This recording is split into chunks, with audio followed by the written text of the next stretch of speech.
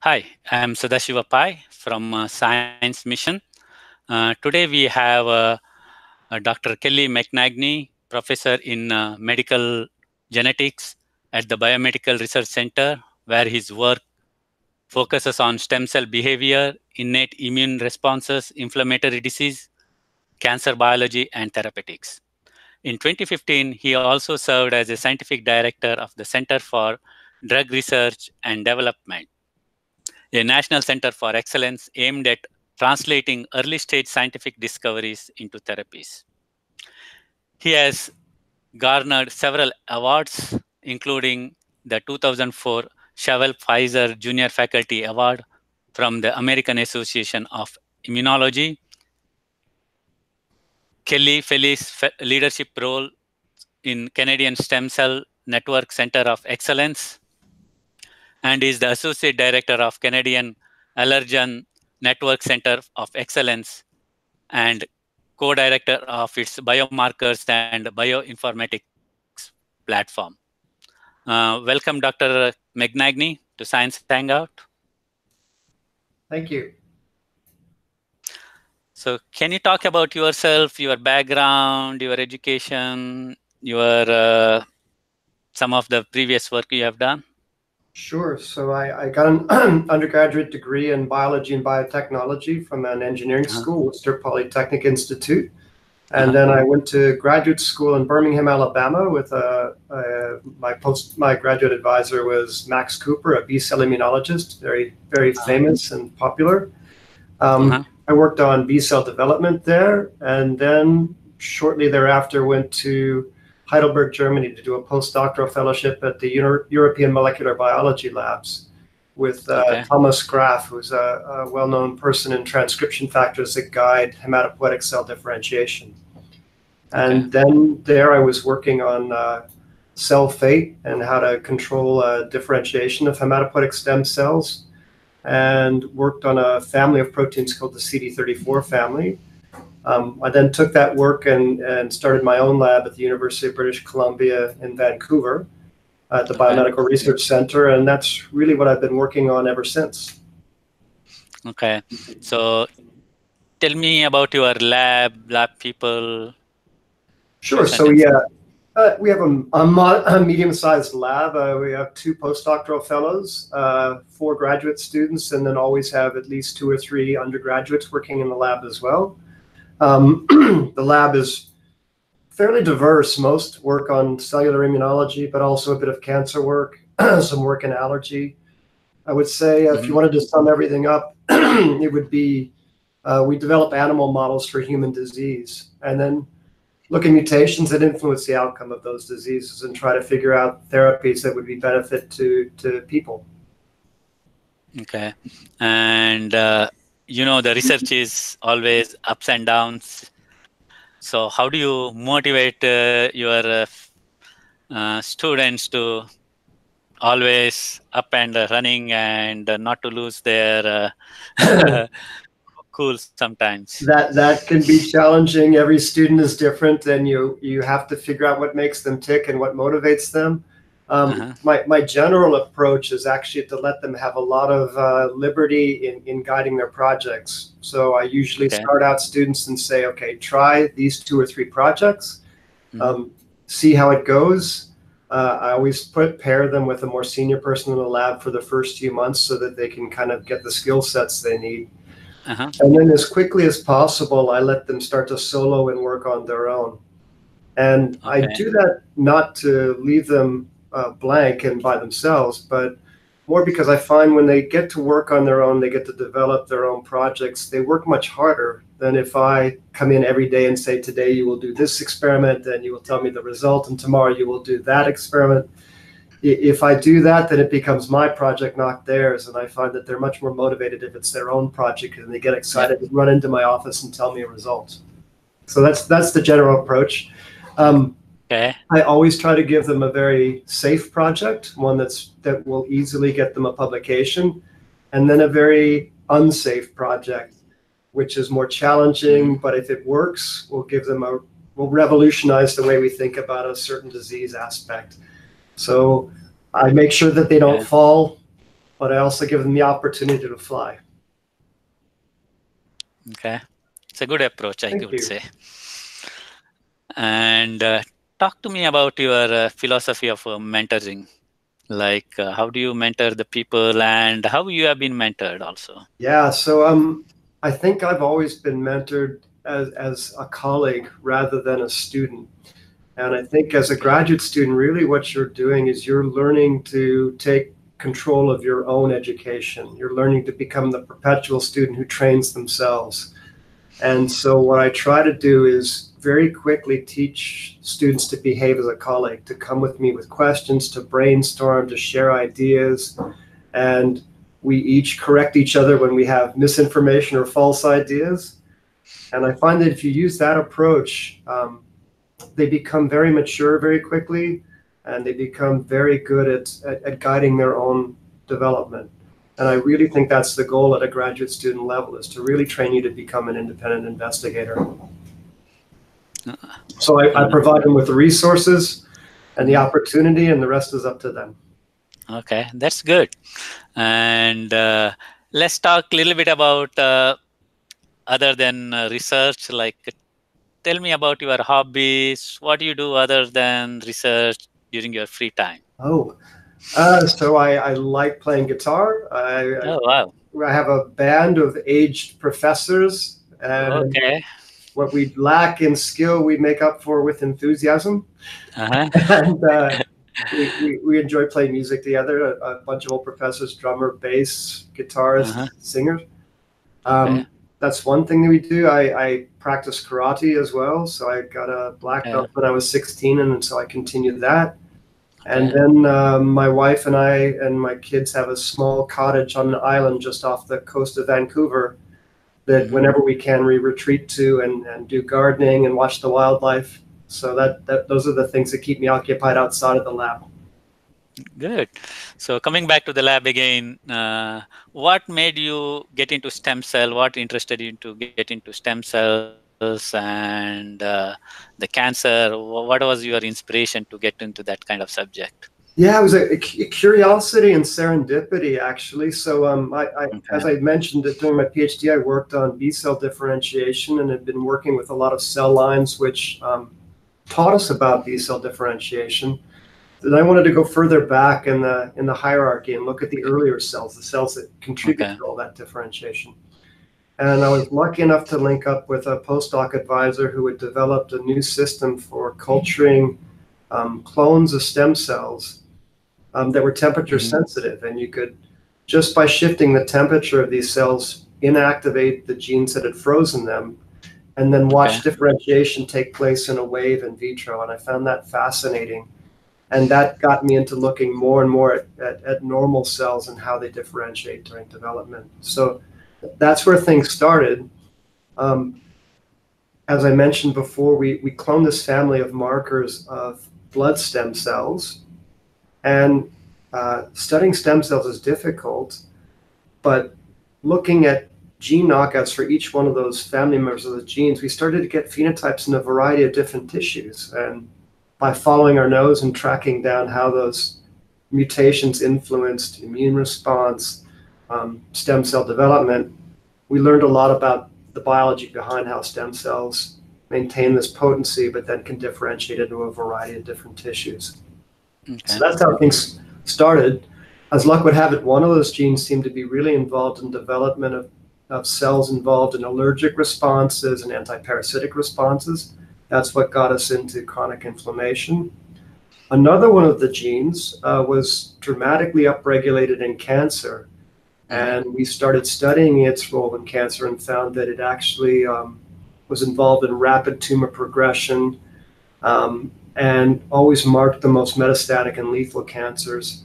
And so knowing that, we developed antibodies against that particular protein and are trying to use those to treat metastatic disease now. So just a matter of following your nose and letting the science guide you where it will. Okay, yeah, like from stem cells to cancer, inflammation, everything. So what are you going to present today?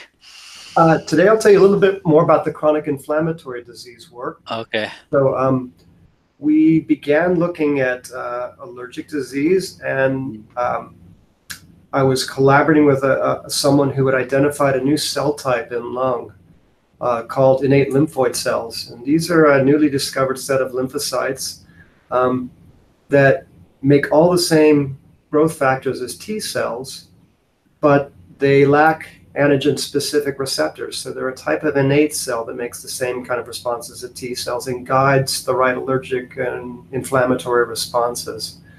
And kind of an age-old question has been, when you make a response to a parasite versus a bacteria or a virus, how does your immune system know to do that? How do they know to make an adaptive response to that particular pathogen if it's the first time you've ever seen it? And the answer is these innate lymphoid cells are what guide that. So I'll tell you about a transcription factor that we identified that guides that response, and I'll tell you how studying that we've learned a little bit about chronic inflammation and disease. Okay. So that transcription factor is called ROR alpha. Okay. And the way this work began is we first started looking at, so I'm just moving the slides forward for you. First you need to share them. Oh, sorry. How do we go about that? Just on the left side, top. Gotcha. Screen share. Yep.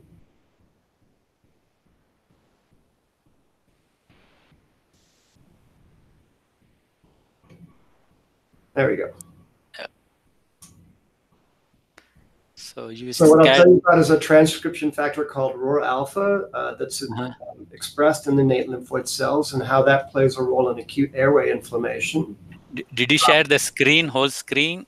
Because I see all the background in there.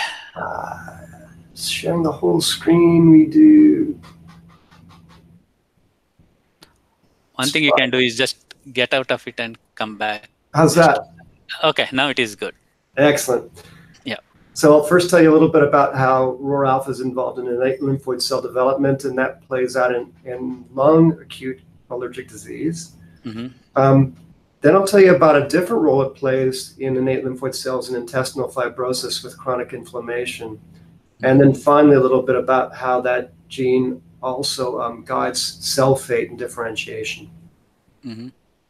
So the work starts with, again, this collaborator. He identified a subset of cells in lung that looked a lot like stem cells, but found that they made these T cell cytokines that seemed to be involved in inflammatory response. It was a cell type that didn't make any sense by our current understanding of how cells differentiate. And to make a long story short, those are innate lymphoid cells. We gene profiled them and found that those cells tend to make a transcription factor called ROR alpha. Mm-hmm. And that was only expressed in these natural helper cells. It was not expressed in any other cell types we found in lung. Now, as luck would have it, there was already a mouse that had a mutation in that gene. Mm-hmm. The gene is called ROR alpha staggerer mice. These are called staggerer mice because they have some neurological defects that make them walk unsteadily. They have developmental defects. But if you look at the blood system of those mice, the one thing that they lack is these innate lymphoid cells type 2. So what we began doing is taking the bone marrow from those mice and transplanting it into wild type mice. Mm-hmm. And now we have a chimeric mouse, which has normal development, normal neurological function, but selectively lacks that cell type, the innate lymphoid cells type 2. And we took those mice and analyzed them for allergic disease. And here are 3 different models we use for looking at allergic disease in mice. One is the house dust mite model. So house dust mite is an allergen that 85% of people who have allergies will be allergic to. What we do with mice is we spray that allergen into their nose as a priming phase. Then we wait 2 weeks, and then we challenge them intranasally with the same antigen, and they develop allergies just like people. So that's one model. A second model we used is an ovalbumin model. This is a different model where we take a chicken egg white protein, we inject that intraperitoneally in the mice to make them primed, and then we challenge them again intranasally and develop allergies against that protein. The difference between these 2 models is one is the natural route of priming through the nose. This other one is intraperitoneal. It's a systemic priming. And we wanted to look at the role of these innate lymphoid cells in these two different models. The third model is hypersensitivity pneumonitis. This is not a Th2 disease. It's a Th17-driven lung inflammation. Very different from asthma, but also a lung inflammatory disease. And the goal is to find out what these innate lymphoid cells do in each one of these models. Okay. So here's just a quick overview of what you see. If you make mice allergic to this house dust mite, wild-type mice, you can see in this section of lung, have lots of inflammatory infiltrates. All along the airways, they get lots of inflammation. Around the blood vessels, they get inflammation. This is what allergy would look like in a human lung. If you look at the ROR alpha knockout mice, the ones that lack ILC2s, you can see their lung looks like it's in much better shape. They have much less inflammation, none of the inflammatory infiltrates in the small airways, and only a little bit of inflammation in the larger airways. So it looks like these ILC2s are responsible for driving inflammation, and if you take them away, you dampen inflammation. This is just looking at cell counts, the cells that migrate to the lung in response to that allergen. And if you look at the ROR alpha knockouts, they have about 1/3 the amount of inflammation of wild-type mice. And the main thing they're lacking is eosinophils, these cells that drive the inflammation and remodeling of lung.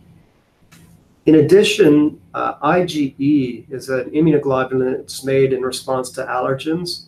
And you can see that that's way down in these mice as well. So not only are they protected from inflammation, they also don't make antibodies against the allergen. And so they're really protected from allergy. These are some cytokines that typically you find in the lung in response to inflammation. So interleukin-4, interleukin-5 always come up with airway inflammation in allergic disease, IL-17 as well. And as you can see, those are all down in the knockout mice. So they're failing to make an adaptive immune response to this allergen.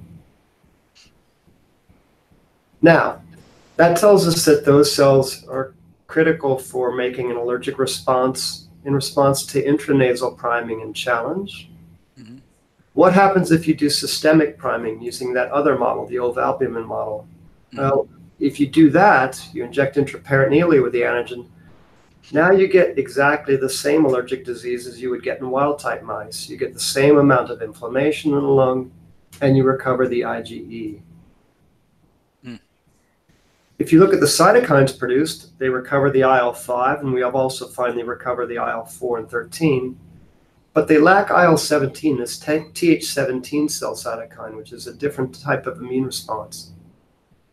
So what that tells us is that the innate lymphoid cells are critical for intranasal priming and challenge, but they're dispensable for allergies in this other model. So just as a quick summary, this is what we found. In response to allergens, normally what happens is you breathe in an allergen. Most allergens are proteases. They damage the epithelia in the lung. That causes the release of alarmins or signaling molecules that tell you that there's an inflammatory insult. These innate lymphoid cells type 2 produce IL-5 and 13, which recruit in eosinophils and dendritic cells. The eosinophils immediately start causing those responses that you associate with allergy. The dendritic cells pick up that antigen, they take it to the draining lymph node, they prime T cells. The T cells then migrate back into the lung, and now you are permanently allergic.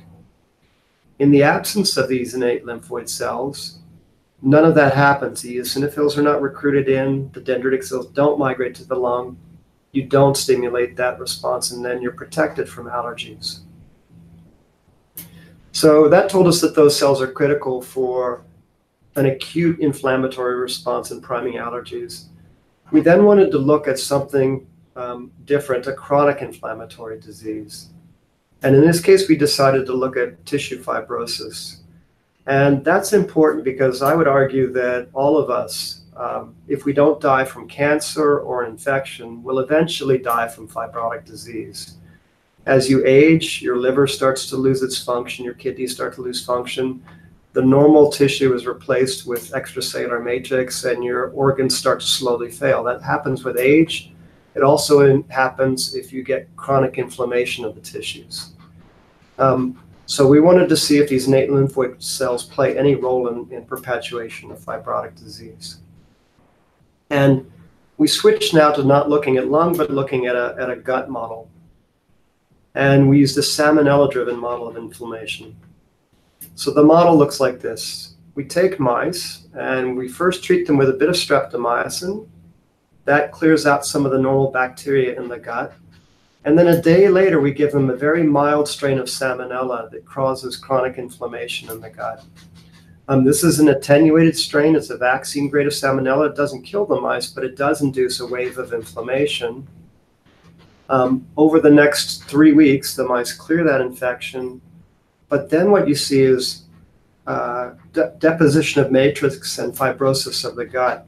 And just to show you what that looks like, if you look on the top panel, you'll see what the gut of the mouse looks like normally. This is nice epithelial layers in the gut, nice submucosa and muscle. Here's what happens 21 days after you infect them with salmonella. So you get this huge inflammation in the gut, and you see lots of extracellular matrix deposited throughout all layers of the gut. This actually looks like the kind of matrix you get deposited in a patient with Crohn's disease, a disease that causes tissue fibrosis in the gut. There's no treatment for it. Really, the only treatment is to surgically remove the section of gut that has the fibrosis and hope it goes away. Unfortunately, most patients with Crohn's disease, it doesn't go away. So this is a great model of Crohn's disease. So we ran every mouse strain we have in my lab through this model, including the ROR alpha knockout mice, and looked at inflammation. Now, if you look at the ROR alpha knockouts, the first thing you notice if you look at the cecum or the spleen or the colon, you have equal numbers of salmonella in all of those tissues. So the mice have equal responses to the salmonella, whether they have those innate lymphoid cells in ROR alpha or not.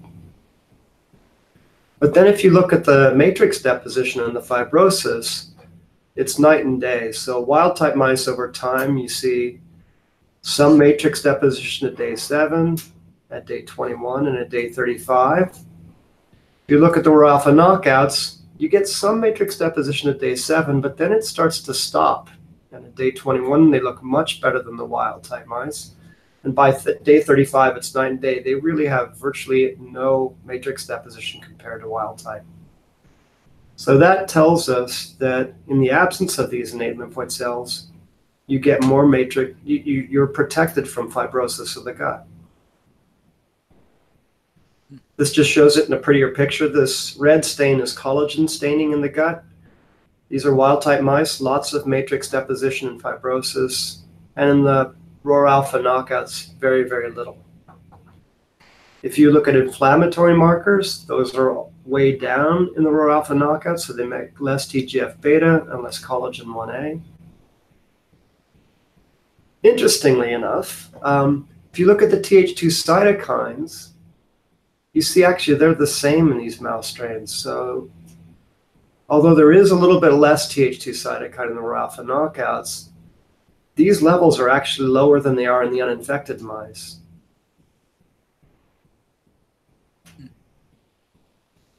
We went on to look at eosinophils and whether they're driving the fibrosis in this model, and the answer is actually no, they're not. So these double Gata mice lack all eosinophils. You see that they get the same amount of inflammation as wild-type mice.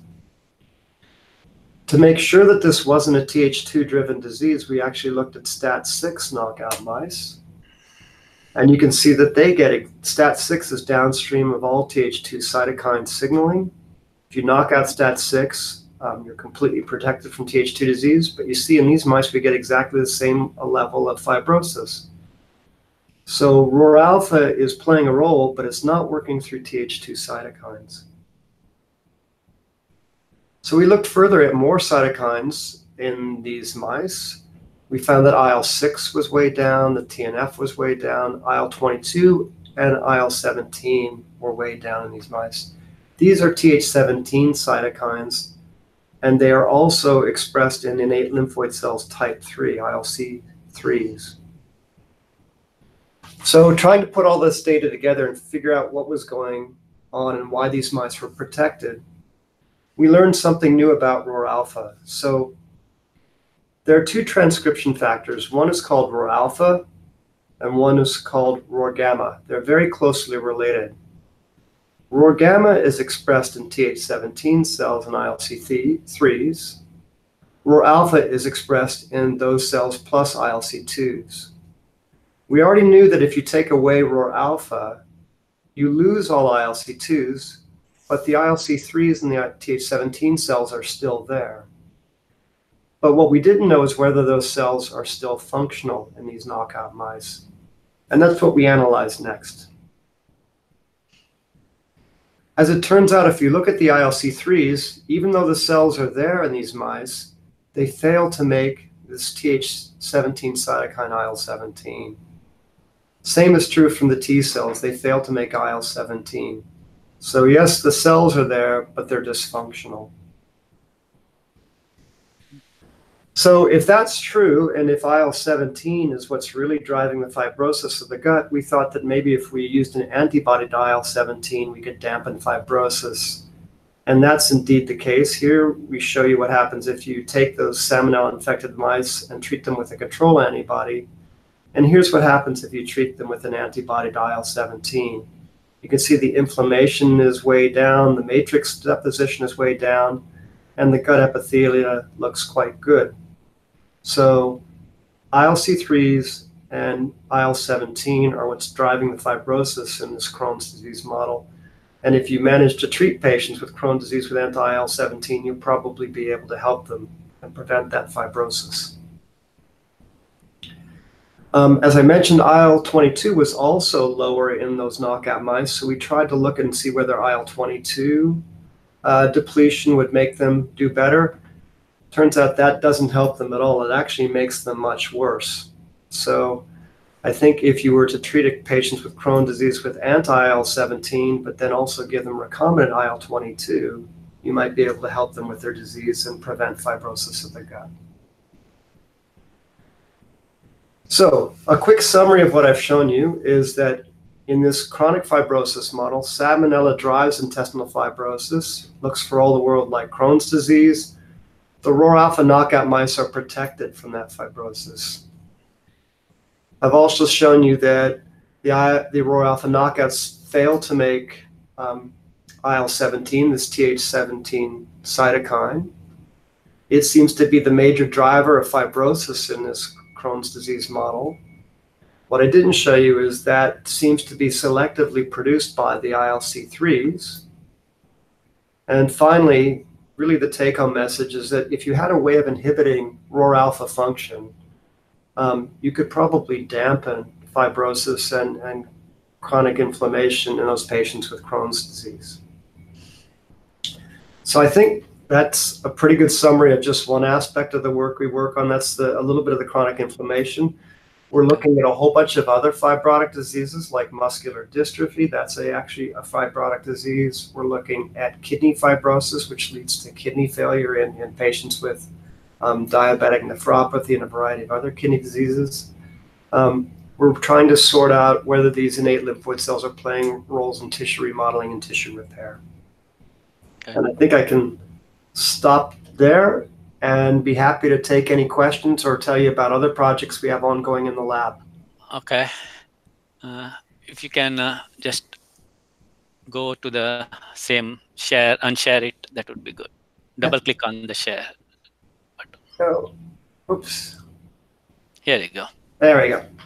Thank you very much. It was pretty good. So, like, I have a couple of questions on this. Please.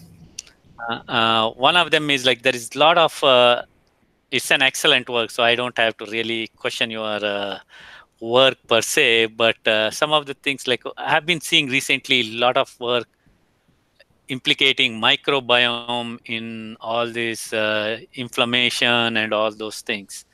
So have you looked into in your model anything related? Because I've seen initially you have injected some antibiotics and all to get rid of some of the microbiome and all. Yeah, So have you looked in those terms? it's a great question, and I'm absolutely sure that the microbiome does play a role in chronic inflammation in the gut. We also did a lot of the very early work showing that the microbiome in newborns plays a huge role in whether you're going to develop allergic disease or not. We found that if you treat mice with very low dose antibiotics, you can make them incredibly susceptible to developing allergies later. And that also fits with a lot of clinical data. Kids who below the age of 2 get multiple doses of antibiotics are much more likely to develop allergies, and that's definitely driven by the microbiome. Um, and we have a lot of insight into how that develops. Turns out that some of the bacteria that first colonize your gut as an infant produce short chain fatty acids, butyric acid in particular, and that's a metabolite that your body can't produce. It has to be produced by the bacteria. That, if you don't have those bacteria that make butyric acid, you become skewed towards being Th2 prone to allergic disease, food allergies, and airway allergies. And we've actually even shown that if you did have antibiotic treatment and provide butyric acid in transit, you put it in the drinking water, you can protect mice from allergies. So all that work suggests that what the bacteria you get colonized with early in life can really have a dramatic influence on what type of inflammation you get as an adult. It's fascinating work. Okay. And you have worked on cancer too, and there is a link between cancer and inflammation. So how would you connect your work with the cancer, whatever you have done with? Sure. So as I mentioned, we were working on this family of stem cell proteins called the CD34 family. And all of our work says that those proteins make cells more mobile and invasive and help cells migrate to the sites of inflammation, but also development. Cancer is a mobile and invasive disease. And it turns out that tumor cells have stolen that mechanism in order to be able to migrate and move to different sites within the body. So the protein, the CD34 family member we work on there is called potocolixin. That protein gets upregulated on cancer as they transition from primary tumors to becoming more metastatic tumors. Interestingly enough, those proteins have a whole variety of sugar groups attached to them. And that glycosylation, those sugar attachments, are actually different in cancer than they are in normal cells. So our approach has been to make antibodies to that tumor-specific form of potocolixin. We've developed some really nice antibodies, and those tend to block cancer progression in mouse models very effectively. We can take human cells, put them in mice, they form aggressive disease. If we inject those antibodies to potocolixin, we can actually prevent metastases in the mice. We're trying to develop that as a therapy. Oh. So it's interesting. You have done a lot of work on different interconnecting fields, which gives you a fuller story depending on where you want to look at. It will also give you opportunity to dabble into different things simultaneously. It's been great. We find that science is so complex. And it's good to have hypotheses. And the first time you do an experiment, though, you find 90% of the time your hypothesis was incorrect. But fortunately, you discover something much more interesting than the thing you were looking for. And just by being open and following where the leads take you, you can learn a lot about disease. You need to keep your eyes open always. Exactly. I think it was Pasteur who says, opportunity favors the prepared mind. Yeah. So again, Dr. McNagny, thank you very much. I really appreciate your time. So I'll send you the link once it is uploaded on the site. So it should happen within the next 24 hours or so. So you can use it to put in your website or anywhere you want to. And this will be there on our website, and we will post it on the Facebook, LinkedIn, everywhere. So hope you don't mind sharing your email address, I guess. So people might want to contact you, learn about it, or want to collaborate with you or whatever like they want to. My pleasure. So again, thank you so much, and have a nice week. Thank you. You as well.